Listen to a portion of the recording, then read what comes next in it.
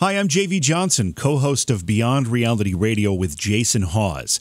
Presented here for your enjoyment is an interview with Josh Gates. You know him from TV shows like Destination Truth or Expedition Unknown. Josh has seen some amazing things and had some very amazing experiences, and we discuss them all here. The interview will be broken into segments for easier viewing. Please watch for all of the segments as they're posted. If you like the interview, please take a moment and visit my social media sites. You can find me on Facebook at JVJ Paranormal. Also, subscribe to my YouTube channel for additional videos. It's youtube.com/C/JV Johnson. Thank you so much, and please enjoy Beyond Reality Radio's discussion with Josh Gates. And tonight it's Beyond Reality Radio with Josh Gates as well. Thank you to everybody who's joined us in the chat room and listening around the country on the great radio stations carrying the program or listening online anywhere in the world. We appreciate you being with us. All right, so tonight we are talking with my good friend Josh Gates. Sorry about that random text I just sent you, Josh. You still there? Did we lose Josh again? I think we've lost him again. How does this happen? I don't know. But we do have a lot of callers, and I'm going to go to the phone lines right now and bring in. This is Eric from California, because I know one of his questions is for you, Jay. So, Eric, welcome to the program. You're on Beyond Reality Radio.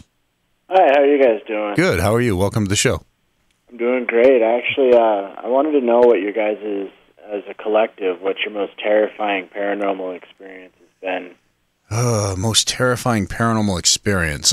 Most of our cases are actually they fall under confidentiality agreements. They're not aired, but we handle cases, go and do preliminary investigations on so-called possessions, demonic type hauntings, things like that. Of course, are terrifying. Anytime you get involved in a case that involves the occult, that's another terrifying situation, because a lot of times they know who you are, but you don't know who they are, or to what extent they're involved in. So the paranormal doesn't terrify me. It's the living that you got to look out for. The dead really can't hurt you. Oh wow! So hopefully that answers that for you. Yeah, that does. And then I had another question. This one was for Josh. Okay, we're getting Josh back on here as we speak, so we should be ready with him in a second. Let me just check with Eddie.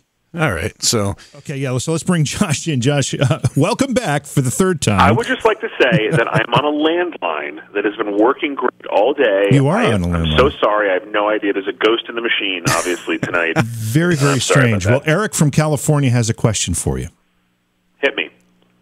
Hey there. I was actually wondering for you,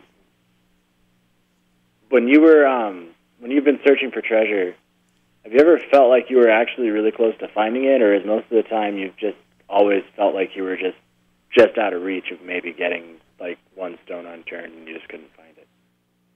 Totally depends on the story. We've had really amazing experiences where we have either been looking for something ourselves or been in the company of archaeologists or treasure hunters who found really incredible stuff. We've dredged some really awesome, beautiful pieces out of the swamps and the sands and the oceans over the last few years. We did a great show on King John's Lost Crown Jewels a couple of years ago, or last year.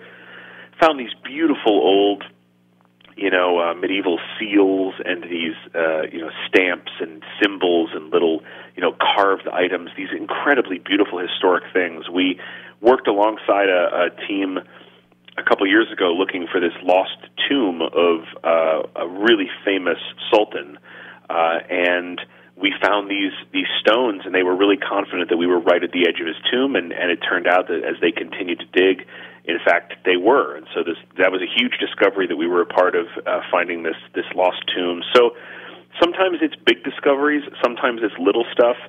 Sometimes, I feel like we're close to stuff, and we don't have enough time to really find what we're looking for. There's a real awesome episode, I think, this season that we're doing in the season that's going to be airing later this year, where I became really obsessed with the thing that we were looking for, and it was just kind of out of reach for me the whole time, and it drove me nuts because I really felt like we were close to it. So it depends on the story.